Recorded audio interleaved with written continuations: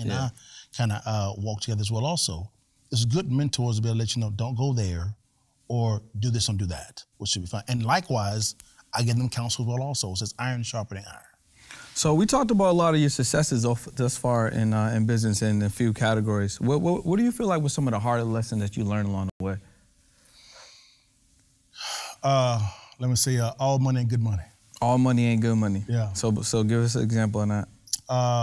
In real estate at times, specifically when you begin to buy multi-million type of transactions, those numbers look really good.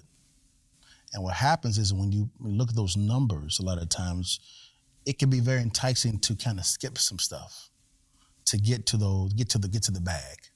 There was one transaction that I actually did that I did not follow that protocol.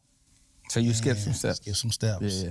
And I got the bag, but then that bag cost me as well also. So that taught me never forsake going through the process of vetting a deal.